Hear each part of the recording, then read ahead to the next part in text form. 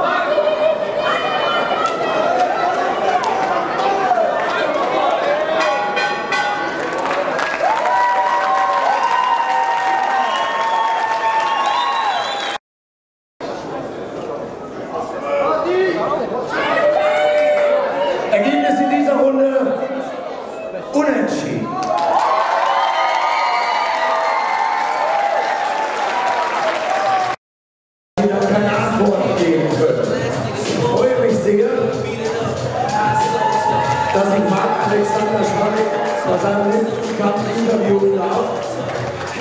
Mich interessiert natürlich als erstes, was er weiterhin macht. Wir haben uns natürlich vorher unterhalten. Ich weiß schon einiges.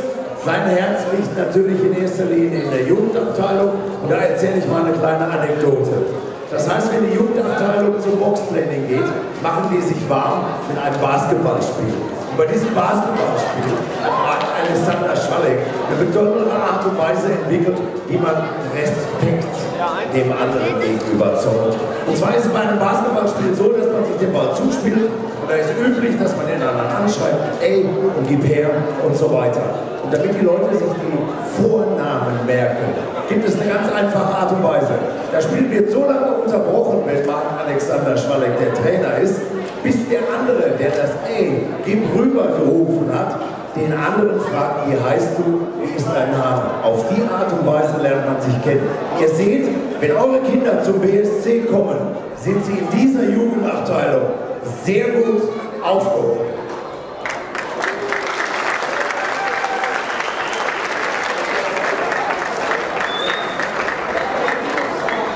Marc hat auch noch eine andere Geschichte vor sich. Der Mann ist angehender Diplom-Ingenieur im Bereich Maschinenbau und dem warten ganz andere Herausforderungen. Und ich glaube, das ist einen weiteren Applaus wert.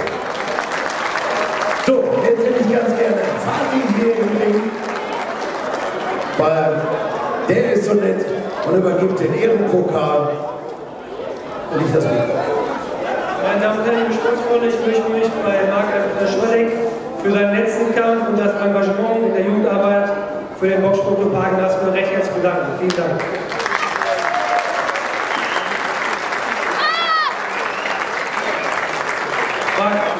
Vielleicht noch zwei letzte Fragen.